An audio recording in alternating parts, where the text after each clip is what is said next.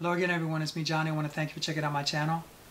And today we're going to talk about meditation and how crucial it is from if you've been diagnosed with cancer and you're looking to heal from the inside out. Meditation plays a key role of what you focus on. I myself been diagnosed twice. Back in 2010, I was diagnosed with papillary thyroid cancer, and I went the conventional route. I got a little scar to prove, a little tattoo right here. I won't do that crap again.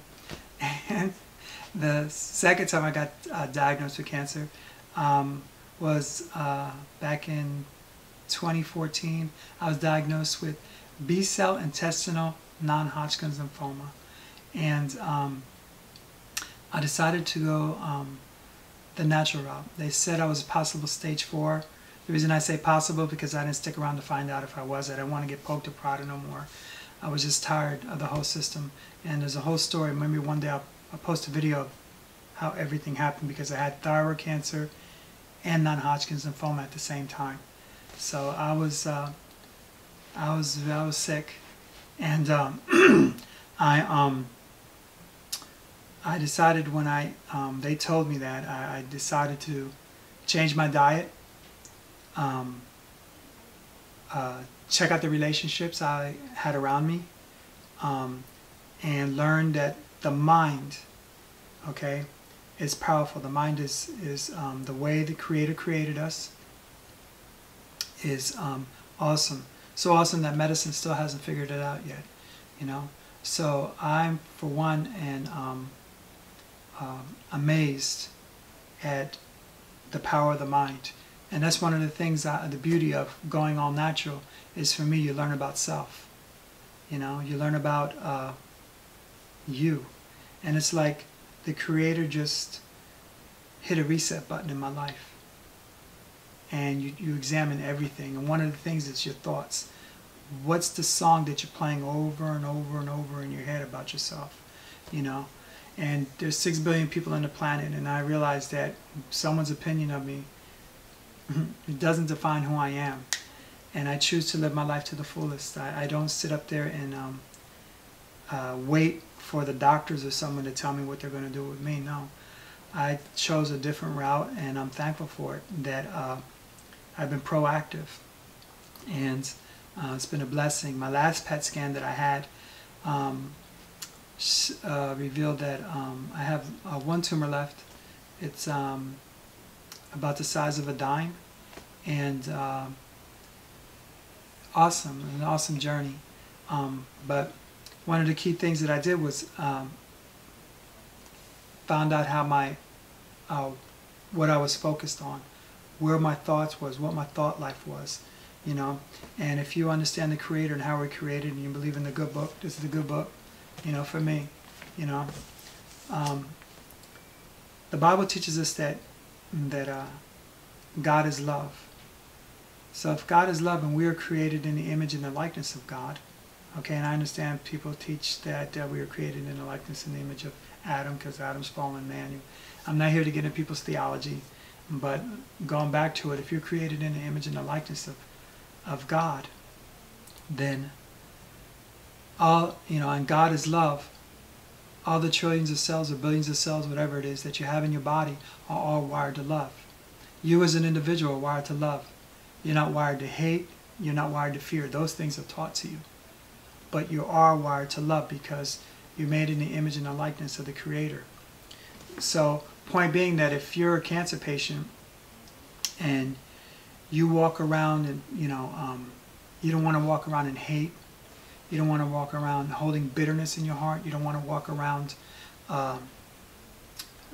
resentment and unforgiveness, because every time you have a negative thought, your cells react a different way. It's like your cells are flooded with different chemicals from your brain throughout your whole body, and it affects your immune system, and it affects every cell in your body, because even though, you know, my heart is made up of cells, my liver is made up of cells, my kidneys are made up of cells, you know, brain is made up of cells, right? But I'm all like made up of all cells. So what you think about and what you choose to meditate on right? Every one of your cells has a reaction to it. And as a cancer patient, you don't want to be so stressed out and so bitter that you just walk around with all that negative energy that you're putting fuel on the fire for cancer cells. Not only by what you eat, but what you meditate on too. All right, and that's something that I had to learn, is like who I hang around with and what song was playing in my head every day. You know, what song was playing in my head every day. And even though I had to change the internal grounds in my stomach because I had B-cell non-Hodgkin's lymphoma, you know, B-cell, let me know if my immune system was messed up. Intestinal lymphoma, so I had tumors in my lower intestine, you know, upper, the GI tract, it was all the way through. And I had to clean the environment there. Not only there, by what I ate affects the cells, okay, but what I think about affects the cells, you know, and that choice is you, because you're the one who can choose to focus on what you want to focus on. You know, like I said, that, you know, or people, you know, like people I don't get along with. There's 6 billion people on the planet. Why am I going to worry like one person ruin my day? You know, just move on. Just leave it and just go, because life is too precious. And that's one of the things I found out about going all natural. Is like the Creator just hit a reset button in me, you know. And for me, if you're a Christian, as myself, a believer, you know, you realize that even the Creator, how powerful the Word of God is. Even the Creator, when He told Joshua to take over the nation of Israel after Moses passed away, He says, this book of instructions, the word law doesn't mean law like we think it is taught in most Christian churches. The word law there means instruction, means to guide, it means to point. The root word means to flow as water, the shoot and arrow, you know, to point into direction. So this book of instructions shall not depart out of thy mouth, that thou shalt meditate there day and night. Then thou shalt make thy way prosperous. Okay, as a cancer patient, one of the things you can meditate on is Scripture, and keep the Scripture before you. You can put it on your iPhone. I don't have my iPhone, you know, here with me, but put the Scriptures on your iPhone, record it. If you have family members, if you have kids, and you want them to get involved in your healing process. So many times people eliminate the family. No, embrace the family, because we're connected. Believe it or not, there's more I can get into. The power of the Holy Spirit, or your presence of who you really are. And when a family member comes up, that genuine love, and the love they feel for your kids or your grandkids or brothers and sisters, you get around them, and it's a healing process. Get them involved in your juicing. Get the grandkids involved in reading Scripture and recording it, meditating on that, letting them hear it over and over and over. Keep it before you. One thing you can focus on, one thing that I focus on, this is what I choose to focus on. That's okay, that's what I choose to focus on. Could you guys see that?